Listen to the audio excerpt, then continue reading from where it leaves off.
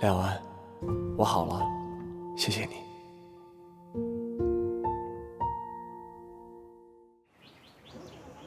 很抱歉啊，我没跟你商量，帮你申请放弃了下一场的比赛。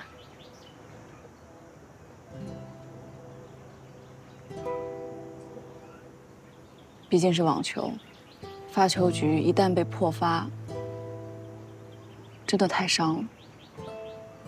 那种逆风的感觉，是不是又让你想到了你的心结？我知道我自己现在最大的问题，就是处理不了逆风盘。其实我一开始心态就不对，我从一开始就已经默认自己会走入绝地的设定了。说白了就是怕输，可真到了要输的时候，只有绝地，没有反击。你知道吗？每次我们出发打比赛，都会把行李寄存在前台，赢了就回来续住，输了就收拾走人。那种压迫感不是怕输，是怕没有拿到积分，浪费了俱乐部的比赛费、差旅费、教练费。我知道你已经很难了，我真的不想再输了。孙三川，我不想成为你的负担。最近我一直在想，我是不是做错了？记得我劝你转网的那天，我跟你说，网球场上永远都没有18比18，但其实我们只是从羽毛球场逃跑了，不是放下。从前在我的职业认知里，竞技体育好像永远都是残酷的、沉重和背负。你从羽毛球到网球最牛的，不是你转网成功，是你跟我说，你每一天都在变好。那种你从心底冒出来的快乐、肆意、沉迷，好让人羡慕。我们好不容易打到了网球，都已经快乐起来了，那去他的！你想那么多干嘛呀？是，俱乐部有压力，比赛有输赢，但是我想跟你一起努力，咱们都试试看，不必背负，好不好？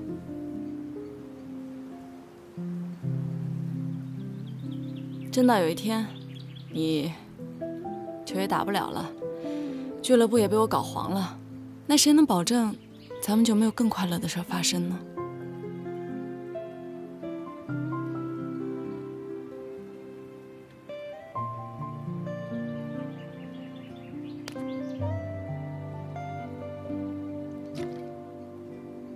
有一件事，我不能再躲了。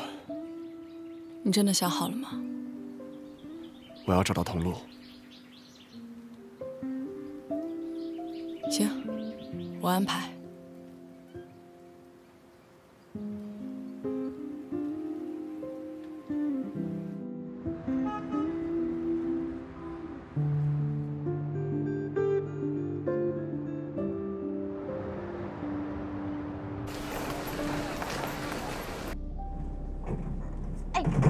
慢点啊！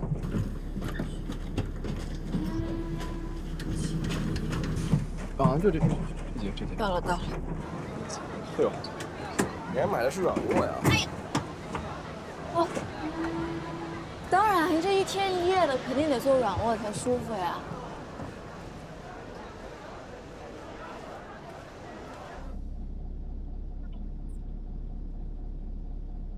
第一次坐绿皮车。啊。哎，还有5分钟发车，咱俩打个赌，这俩座你猜来男生来女生？感觉还是女生好一点啊，那万一是俩抠脚大汉呢？那怎么就不能来俩帅哥呢？你快算了吧，现在这年头还愿意坐着乌龟车的帅哥，已经坐你对面了。哪儿呢？哎，话说不是有动车吗？怎么买了绿皮车呀？绿皮车嘛，最大的优点就是慢。慢，也算优点。就像去拉萨，坐飞机不一定是最好的选择，你没有适应的过程，保不齐落地就高反了。其实那天我跟你聊了以后啊，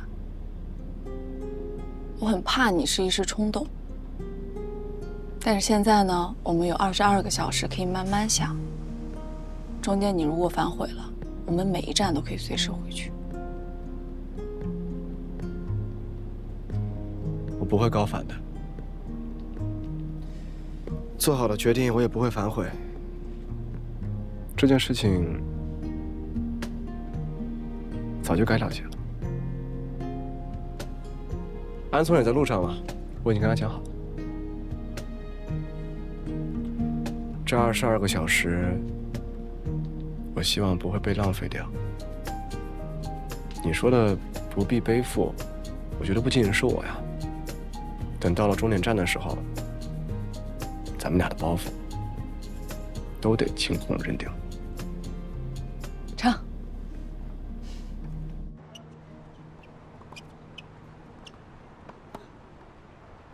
蒋总，打你们离婚，我就没管我妈要过钱。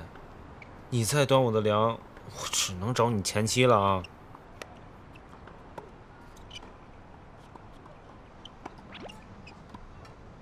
爸，我真没钱了。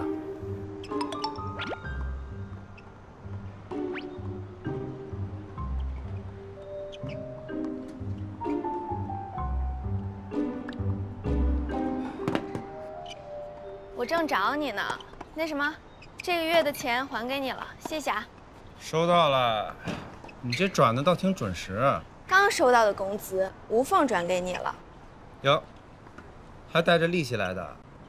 想喝什么味儿自己选吧。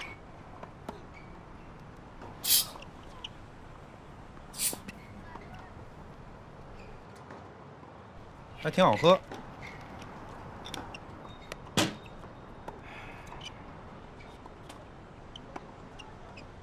你给我解释解释这个事儿。啊，这俱乐部账号都快成他私人号了。那我录的小视频里有宋三川出镜的，点击率就是高。想想自己的问题吧，你。你就这种态度跟你债主说话？您每条都看了呀？我当然每条都看了。啊，凭什么宋三川他每条都帅气逼人，到我这儿，你看，就变成鬼畜恶搞了。梁涛，我告诉你，你这完全就是在黑我。不是啊，梁经理说了，每个人都要根据自身的气质做出不同特点，这样才有记忆点。难道我是谐星气质吗？不知道，反正我一见你就挺想笑的。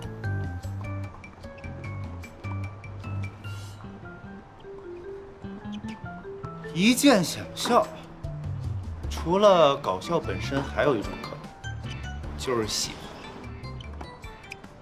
保不齐你喜欢我？我喜欢你个蠢！您不用担心，不会的，我不配。倒是您，喝个气泡水都能秒选白桃味儿的，谁知道是不是你喜欢我呢？我算是看明白你这种人了。这每个月只有还钱这1秒，你是对我态度好好的，就没见过你这么实际的人。行行，好，好，好，我一会儿就给你发一条帅气逼人的。走了。干啥啥不行，你气人第1名。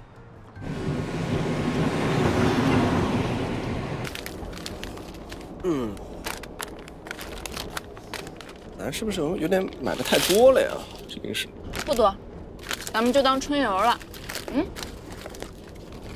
看，满满的仪式感啊！哎，这有肠，我给你弄一个。好呀。行。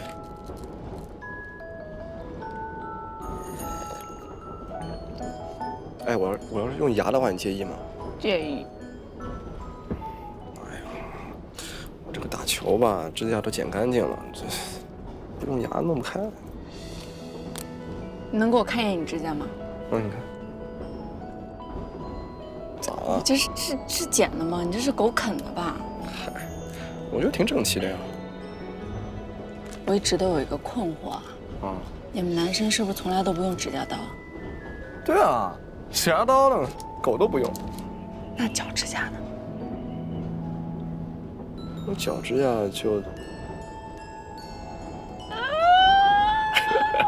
而且你知道我们现在不是有宿舍吗？更方便了，那大家互相帮助的，互相啃。你们感情那么好呀？哎，我也一直有困惑。嗯，我能问吗？问。就是咱俩那一晚到底有没有意义？哎，吃。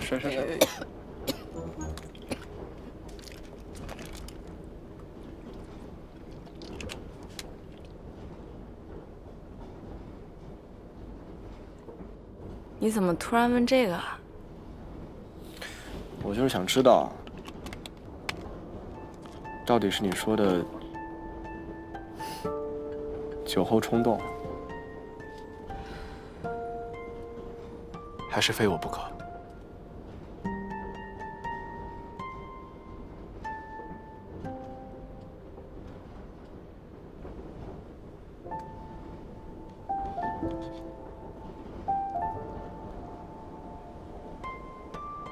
怎么就那么巧呢？偏偏是在我以前的学校里，偏偏你就站在优秀毕业生公告栏那里，那一刻，你真的把我身上的壳给击碎了，我就好像完全没有受过伤一样。那是20岁的梁友安和20岁的宋三川。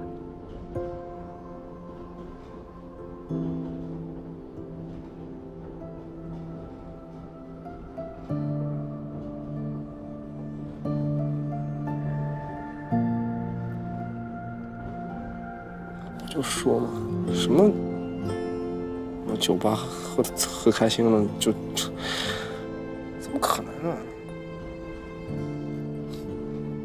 ？20多岁就是我的了，30岁也一样，跑不了。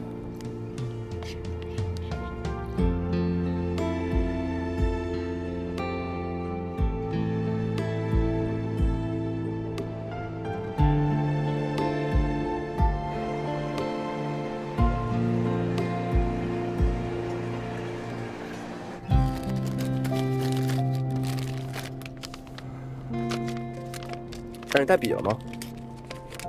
啊，你要干嘛？写下来，此时此刻心里最大的包袱，在纸上。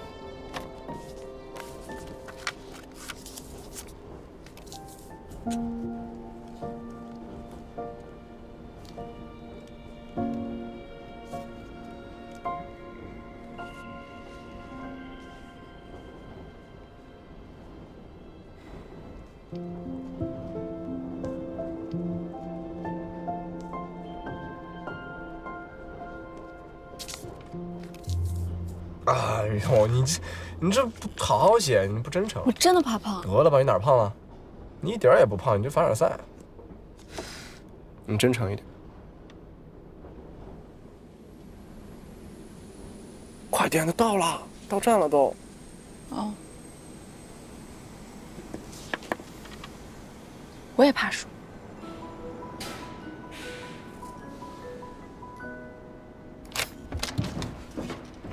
你去哪儿？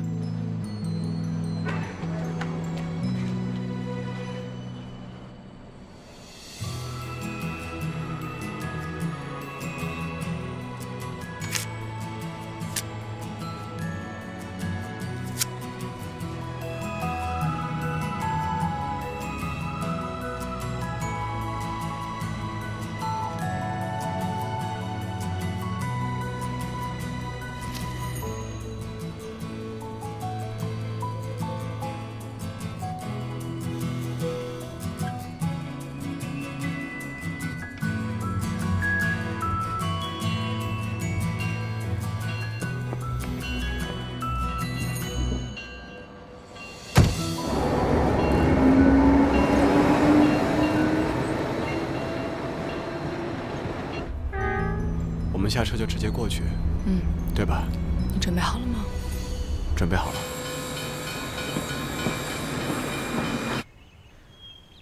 人走了6年了，今年是骨灰签署存放的最后1年。要是再没有家人来认领的话，就要按照他生前的愿望安排海撒了。冥冥中还是有这个缘分吧。剩下最后1个月的时候，梁小姐找到我们了。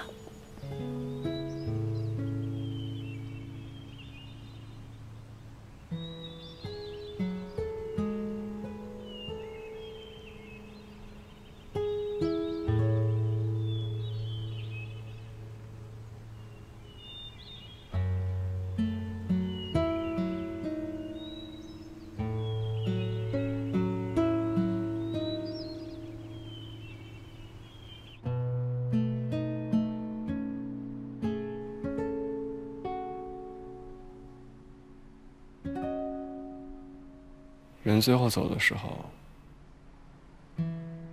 受罪吗？最后人已经没什么意识了，就是闭着眼睛喊了2句：“快点吧，快点吧。”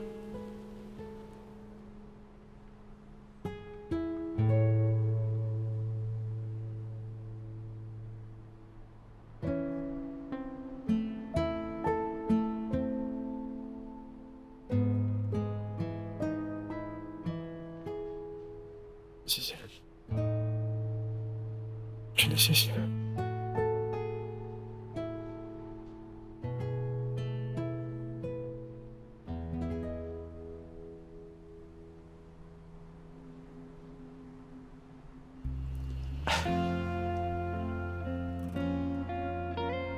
他以前最喜欢跟我说的一句话，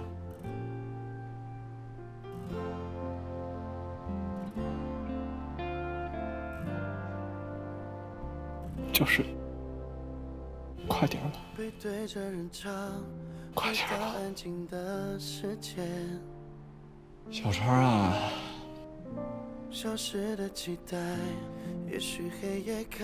尽快别长大了。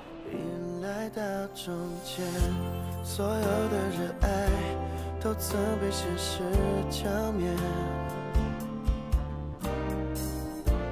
遗憾的尽头，心伤痕累累，和你遇见，敞开了一切。你拥抱着我的每一颗狼狈，带给我心跳动的自卑。要多幸运才能陪着你拥抱破碎，共同进退，幻想过无数次故事的结尾，害怕辜负沿路的颠沛。这次能否别不告而别，梦中也无法安睡。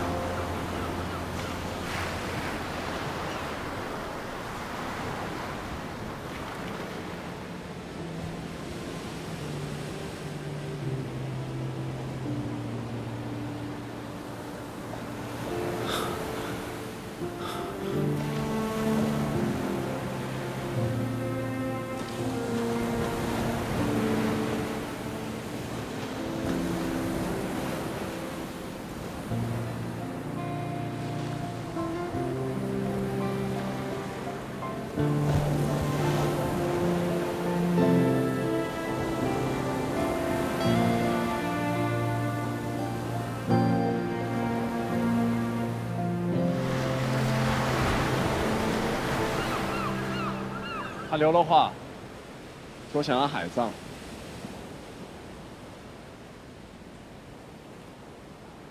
撒吧，反正我以后再也没得骗自己。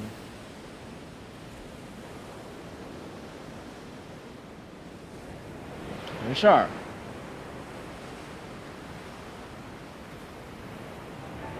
你以后还自在了呢。再也不用管理那个破假发店了。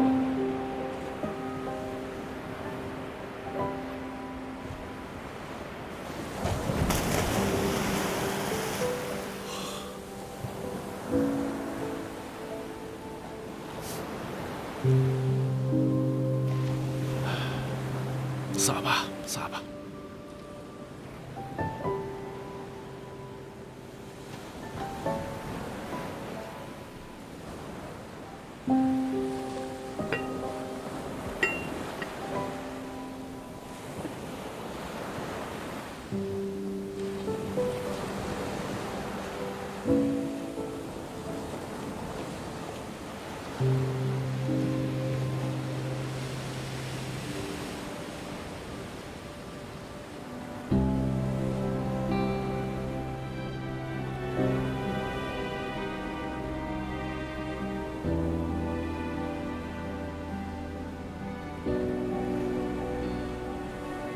你走好。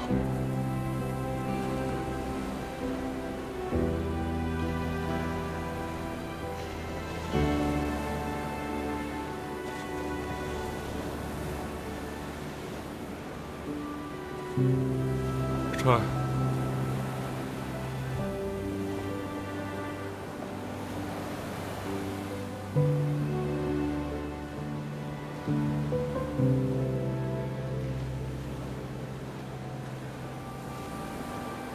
洛啊，现在没什么能困住你的了，你就放心的去。川儿挺好的，现在不打羽毛球了，你也别生气，他比之前开心多了，有目标，有朋友，还有人关心你。你嘱咐我的我都做到了。想想那会儿咱俩在一起的时候，我什么都依着你。但今天我觉得我有资格跟你说两句。你就这么不打招呼的，就离开我们爷儿俩，你做的不对啊！啊！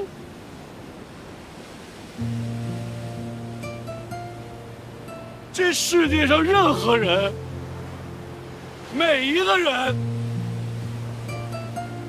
他只要有机会，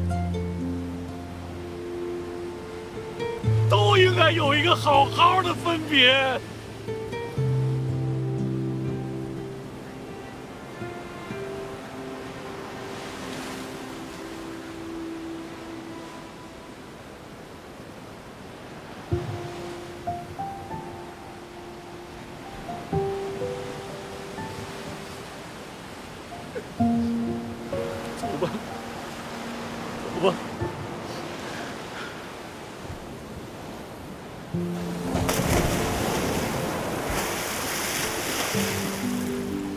走吧。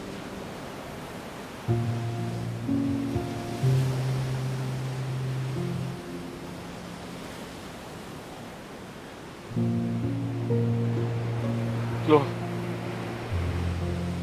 你现在自由了，我们也彻底自由了。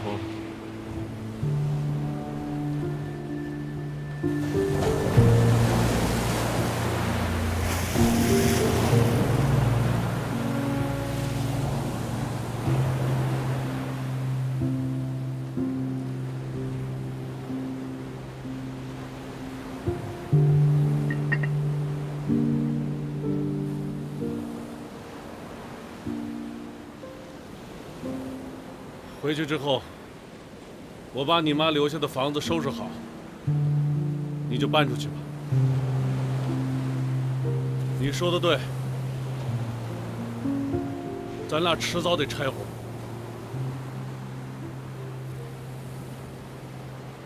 就现在吧。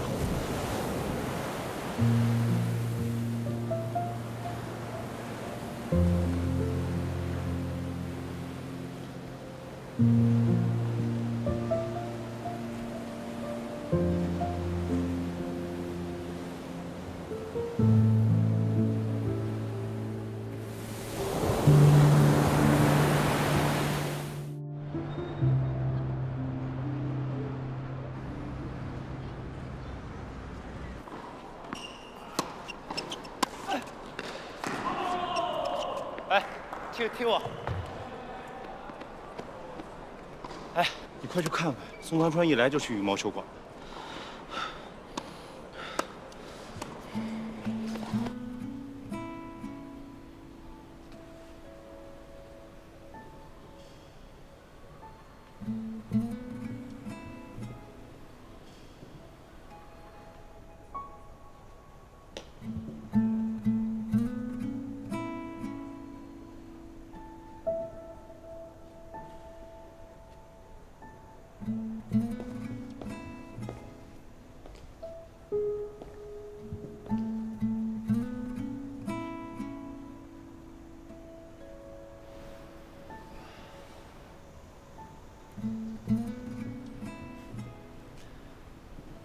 我没事儿，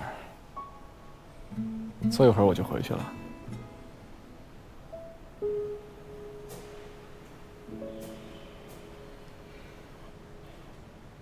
我有一天给罗乐讲了一个绘本故事，我觉得还挺好的，你要不要听听？哎呦，别吧，我最怕你把我当小孩了。那故事很多大人都看不懂。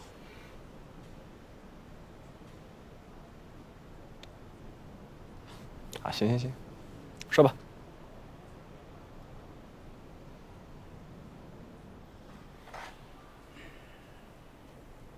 那个绘本的名字叫《洞》，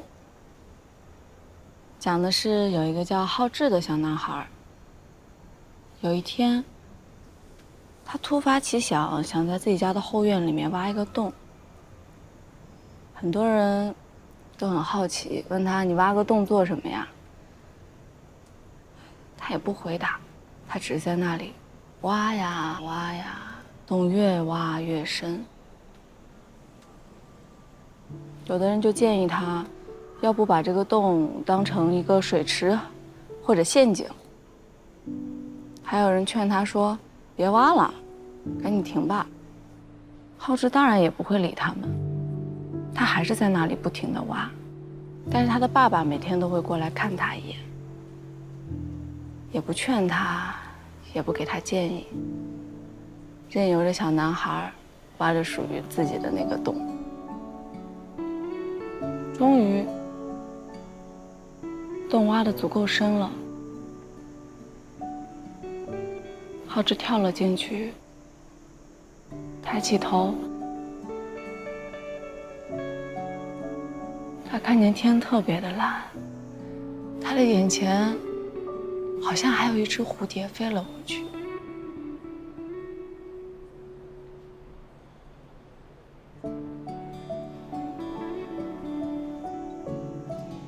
然后他就起来把洞填满了。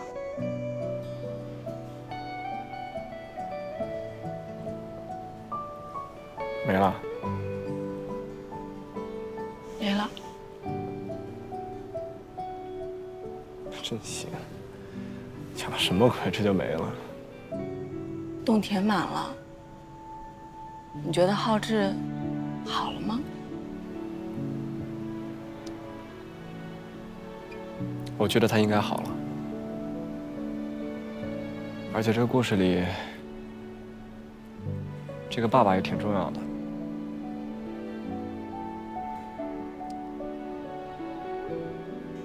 幸亏有他天天陪着。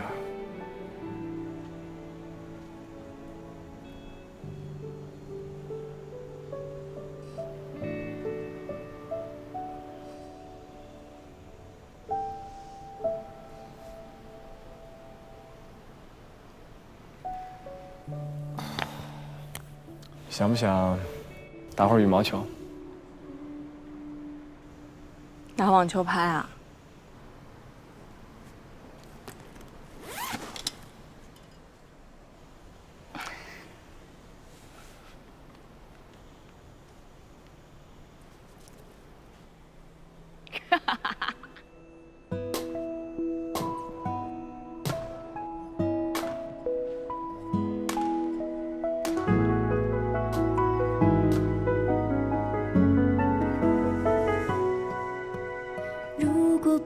将世俗当理，任感情肆意而不再逃避。眼前的路要不要走下去。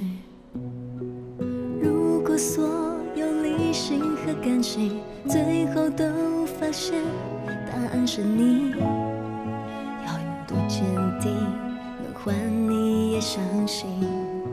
我们总想着应该怎么做才不会出错，那小心翼翼的不过是太难得。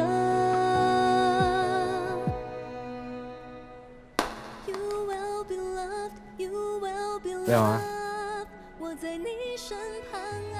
我好啊，谢谢你。听你说都不要紧，还有我会成为那个人啊，带着微笑走向你，说不怕风雨，因为爱情。哎，你拿好，慢走啊。好嘞。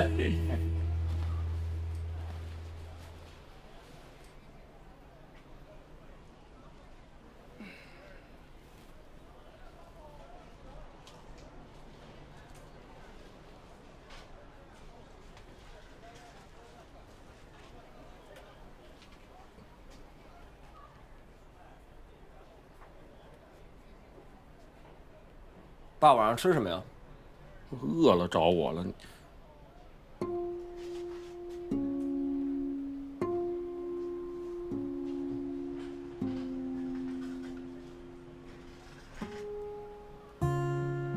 你刚才，你叫我什么？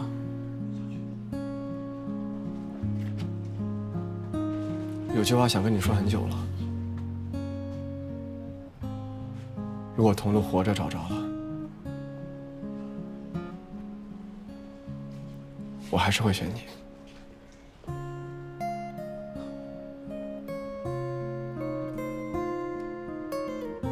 我给你养老送终。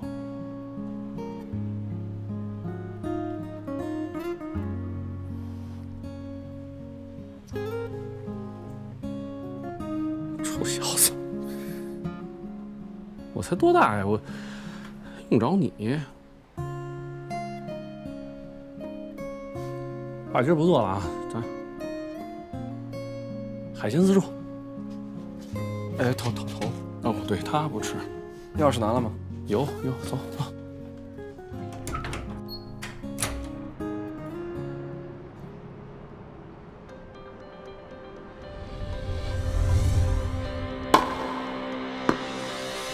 答案若不是别人断定的话，问问自己梦想要怎么放下。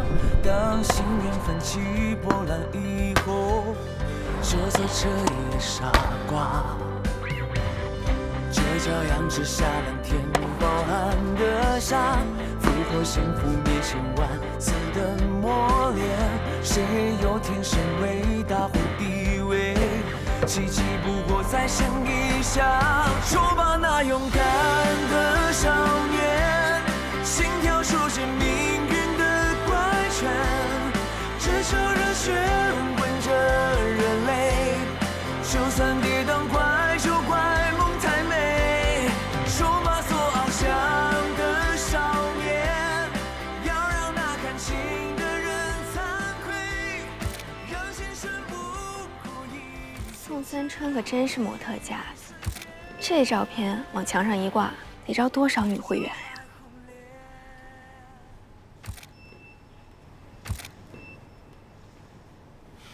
哎，他们最后的那个单人照要多大尺寸的？能印多大就多大吧。我想挂在 Tops Match 走廊上。之后啊，我还打算根据他们的胜率积分更换他们的排名位置。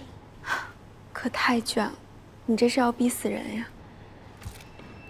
当然得这样啊，少年心气儿，谁都不想被落下。好，外套脱了吧，我们再拍一组。那球拍还拿吗？拿。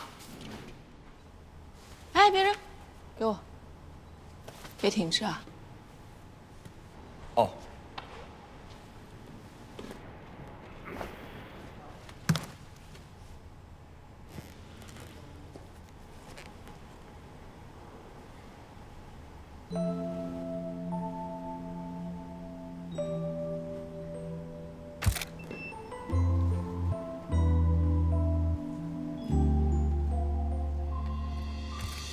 好，下一个。谢谢。OK 了是吧？嗯。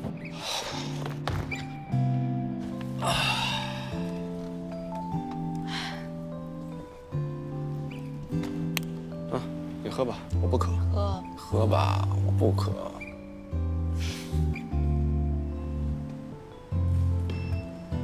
哎，我这个照片怎么这么呆啊？就这头发这块，好呆啊！我天。我看看，好像是这儿。这什么情况啊？这也太自然，太不自然了吧？杨桃啊，干嘛？啊！你这什么臭脸？笑一笑，不要装酷了啊！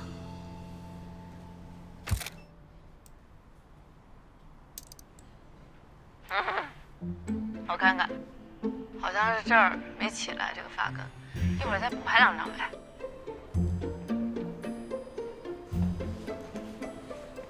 帅吗？你干嘛？很咸吗？没有啊，我吃了糖，草莓盖软糖，来一颗不？不是太甜，还挺好吃的。谁让你吃的？我整天跑来跑去拍视频，膝盖都累酸了。这是我给队员准备的，让你吃了吗？我给你看个东西，你就能让我随便吃了。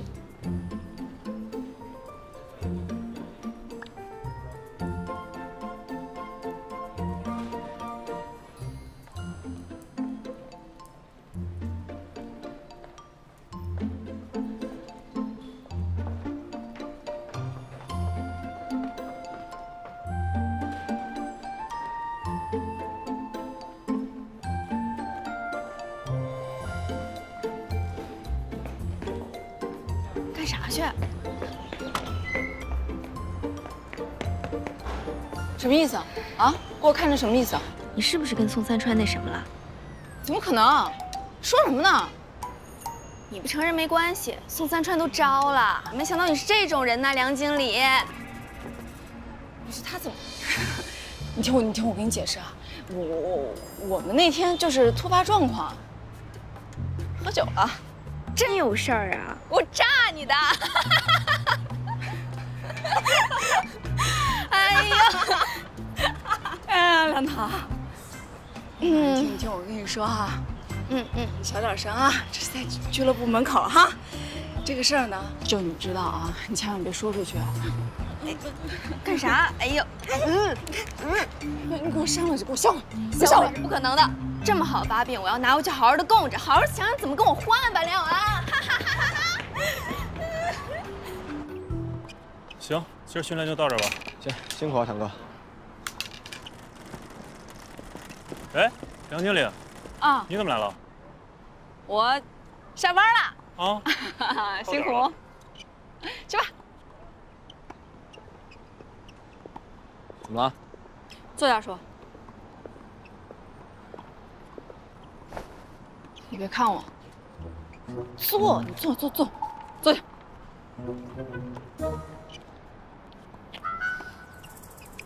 怎么了？别看我。梁导手上握了一些东西，关于咱俩的，见不得人的那种。哦，真的假的？别看我，不是你看天，你看天行吗？别看我。哎，不是他怎么知道咱俩那天？哎呀，不是那个，不是你想的那个好吗？就是。反正那些视频传出去也不太好，至少会让别人议论纷纷的。那你那天也说了，你要专心的打球，我就想，我们俩还是得注意一点，保持点距离，注意影响，懂吗？啊，懂，我懂，我明白你什么意思。那这个度怎么把握，我也不太清楚啊，咱们都试试看吧。反正，哎呀，你注意点就行，我也注意点。我觉得吧，你有点想多了。我明白的，咱俩现在嘛，对，球员跟经理人的关系嘛，该避嫌的避嫌，该收敛的收敛。啊，不过你不用担心啊，就梁桃吧，他没那个胆子造谣的，啊，他肯定就不敢，对。那你懂就最好了。哦，对了，跟你说一声啊，我今天晚上就不住宿舍了，我得回家一趟。安松说要请我吃饭。吃饭好啊，吃饭好。那我先走了，你再坐1分钟吧。行。那我还看天吗？看地也行。今天不错哈，状态哈。喂。啊。这事儿我知道，齐心协力好吗？你太客气了，太客气了，太客气了，应该的，应该的。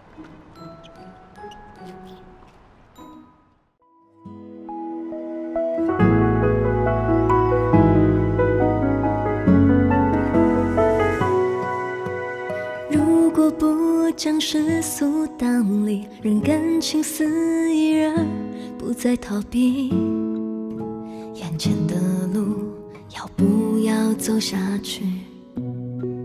如果所有理性和感性最后都发现答案是你，要用多坚定能换你也相信。我们总想着应该怎么做才不会出错，那小心翼翼的不过是太难得。You will be loved, you will be loved， 我在你身旁啊，干嘛全世界放下，听你说都不要紧，还有我。You will be loved, you will be loved， 想去你心里啊，站在原地也不怕，我的每一次回眸有你。